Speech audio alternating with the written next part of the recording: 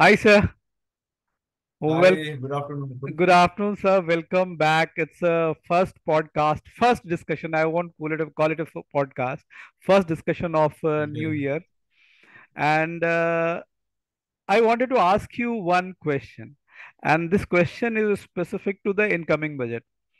This budget will be the last full budget of Modi ji's government's second term. Uh, Maybe he'll have a full budget again. Maybe next year. Next year, otherwise will be the interim budget. Next to next year also he can have, or some other party may have the full budget. But that's not our point of discussion. Our point of yeah, discussion is what is your wish list for this year's budget when it comes to personal finance?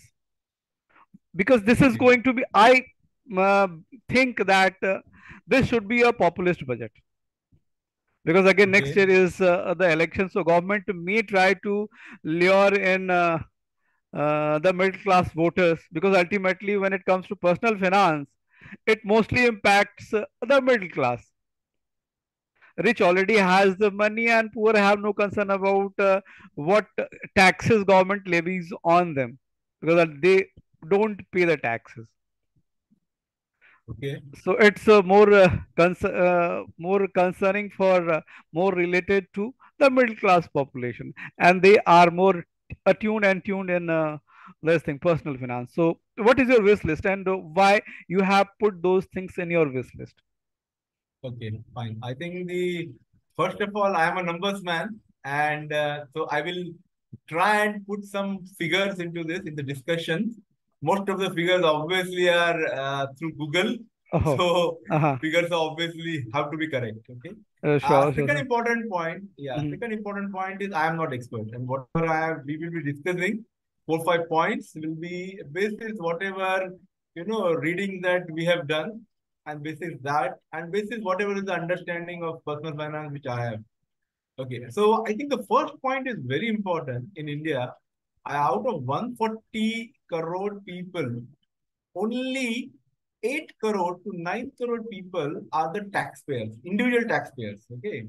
And that too, this figure has increased, doubled in the last, I would say, 7 years, 2015 to 2021. If I remember 2014-15, there were 4 lakh, 4.5 lakh individual taxpayers. And today, there are maybe 8 to 9, sorry, 4.5 crore individual taxpayers. And today, there are around 9 crore taxpayers, 8.5, 9 crore taxpayers. Now, the most important point to understand is out of this 9 crore taxpayers, only, only 1.5 crore individual people pay taxes.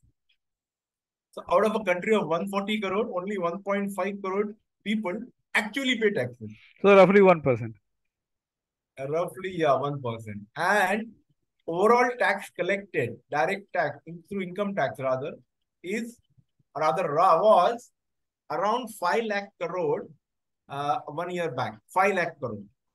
So 5 lakh crore means every individual taxpayer approximately average pays around 3 lakh rupees of taxes. Average. If we exclude the ultra rich and very rich, then actually the middle class pays maybe not more than average again 1 lakh rupees as a tax. Okay. That to how many people pay? 1.5 crore. That's all. Now, despite this, I think when the budget discussion starts or budget is about to be presented, I think all of us are more interested in income tax Yeah. as to what will be the provisions in income tax, what will happen. And to be frank with you, people just look at those 2 or 3 points in the budget, and after that, nobody understands or nobody wishes to understand what has happened in the budget. Okay, Yes, yes. that's the reality. And basis those 2 and 3 points, we make our opinion Hmm. as to budget is a good budget or a bad budget. But Yes. I think that's what it is for the last so many years, and it will continue so many years till government, wishes to simplify the overall tax structure. Now, when that will happen, I don't know. Maybe in the next 4 years, 5 years. At least not. It should not. It will not happen this year or next year. That's for sure. Okay. So coming back to the wish list. I think there are only three or four major pointers which everybody will talk about. One, obviously, the basic exemption limit.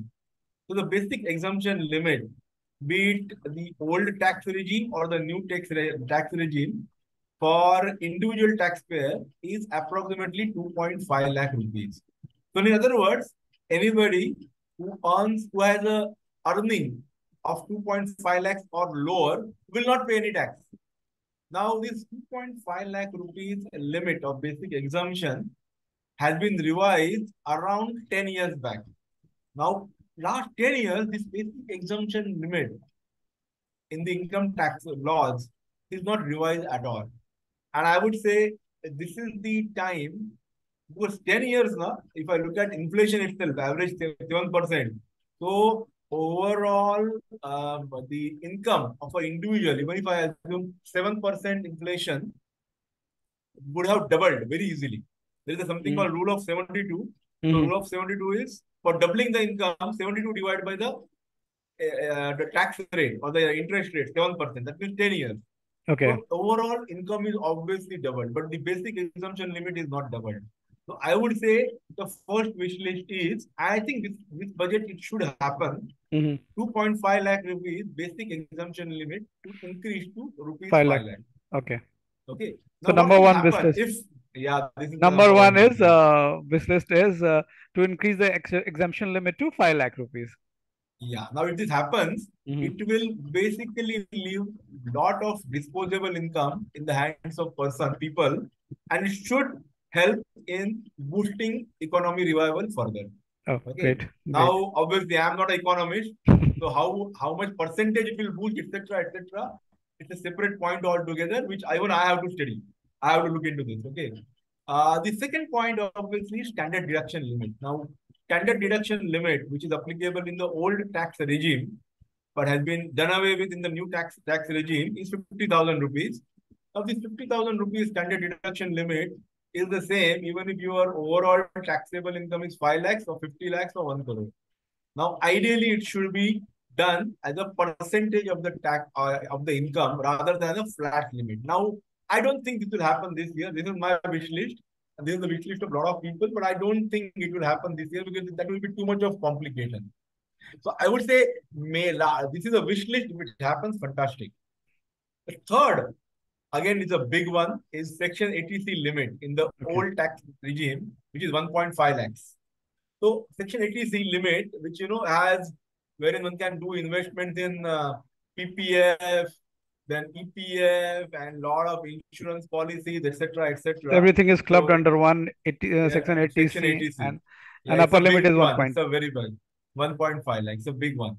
Now, this 1.5 lakhs again has been revised in 2014-15. If I remember, last budget of Mr. Manmohan Singh or the first budget of Mr. Modi. I don't remember when, but it Mm. was 14-15, surely. So again, 7 years or 8 years have left. Have been done. Now again, there is a requirement of increasing this limit from 1.5 lakhs to maybe 3 lakhs or 2.5 lakhs this year. I think that is the third wish list. Section 80C limit, 1 point deduction limit, 1.5 lakhs to be increased to maybe 3 lakhs. That is the third thing. Now, these three are quite basic, and these three, I would say, will be on the top of everybody's mind. The fourth one, yeah, you No, want no, no. to Please, please, please, fourth, please. yeah, fourth one is that is basically applicable for the tax on EPF. Okay, so Employee Provident Fund, if you are contributing more than 2.5 lakhs every year into EPF, the excess of amount contributed is that I mean, you have to pay tax as per your slab limit. It will be 30% mainly in Mm-hmm. the old tax regime. Mm-hmm. Now, again, idea of this is, this the wish list that I have, the wish that I have. Ideally, this has to be done away with. And when one withdraws EPF, okay, when one withdraws EPF, we can look at taxing some part of this as a on interest, okay, as an interest, some part of this. This is the fourth wish list. Okay. Okay. Now the fifth wish list is Section 80D limit, which is on medical. Now, as most of us have observed, in the last 3 years during COVID, the Mm-hmm. medical bills of individuals have really shot up. Now the limit is 25,000 for an individual or the family and 50,000 for a senior citizen. Now this limit has to be clearly increased, and if this limit is increased, people will be forced to basically utilize this limit and go for mediclaim, whether it's a personal mediclaim or as a company mediclaim. Okay, either way, we have to basically look at increasing the face value of the mediclaim Mm-hmm. for this. Okay, if this is increased. So this is number five. One is first is basic exemption, second is standard deduction, Mm-hmm. third is section Second. 80C, then Oh, section 80D, and then EPF. Five. The last one, okay, the sixth one I would say is basically on housing loan. okay. Okay, a housing That's a loan. If you major are one. constructing a yeah, if you are constructing a housing loan, the interest on the housing loan, you can use it in the tax benefit for the tax benefit for 5 years. Now, if your construction is extended for more than 5 years, it's only applicable for 5 years, the tax benefit. So ideally, it should be increased to ensure that till your home loan, the tenure is there, Mm-hmm. the benefit should be applicable. Okay. Okay. The seventh one, yeah, Mm-hmm. seventh one is the capital gains tax. Mm-hmm. Now, as some of us are aware, or most of us are aware now, is that we have to pay a capital gains tax. Now, on a debt fund, we have to pay capital gains tax after 3 years. Okay, that is a long-term capital gains tax, and less than 3 years is short-term capital gains tax. For an equity fund, less than 1 year is short-term capital gains tax, and more than 1 year is long-term capital gains tax. Now, just to give an example, for a long-term capital gains tax on equity, that is equity mutual fund and listed stocks, Mm-hmm. we have to pay 10% capital gains tax on any capital gain more than 1 lakh, above 1 lakh. Now, if government wants to push people into mutual funds or even to equities, so as they can earn higher returns, okay, then this capital gains tax limit has to be changed. Long-term capital gains tax limit has to be changed from 1 year to maybe 5 years or 10 years. Okay, so these are the seven things I would say. Sorry, these are the wish list that as far as I have. I think most of the people that you will speak with will have maybe four or five same Mm-hmm. same wish list and maybe two Yeah. or three different wish lists. Looking at So this I think business scenario world over, where yeah. big companies are laying off manpower big time, and recession is knocking the door of most of the countries. Amazon recently laid off 18,000 people. Salesforce laid off 11,000 people. Twitter laid off half of its workforce, or more than half of its workforce. Facebook also laid off around 18,000 manpower. Companies are Google is non-committal about having the recruited people on board, which they hired during this COVID period. And we don't know how many have been laid off in India as far as Indian companies are concerned. And these are the wish list definitely will be on everybody's say priority list. These are the factors, or the wish will be on everybody's list.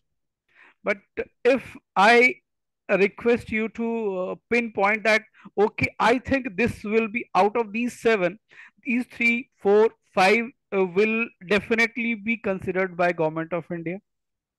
More optimistic I out of think the seven.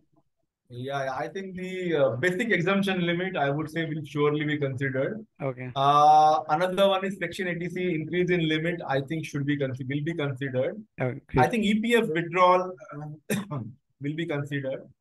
And Uh, capital Section gain tax. 80D capital Okay. gains tax may not be considered. I am not sure about it, Hmm. but EPF withdrawal will be surely considered, and Section 80D Hmm. increase in the medical limit will be considered. So I think these four will be considered. That's what I feel. The basic exemption limit, the EPF withdrawal, interest on EPF, tax on EPF withdrawal, Hmm. then Section 80C and Section 80D increase in limit. So all these four, I Will would def- say, will surely be considered. Yeah. Okay. Great, sir. Thanks for taking your time out and having this chat with me. Thanks a lot. And we'll again come back to our audience with some new topic, probably post budget analysis. And even before that, if I may come up with a new question, I'll definitely ping you. Yeah, sure, Mukul. Thanks. Thanks Thanks. a lot, sir. Thanks. See you. Thank you, sir.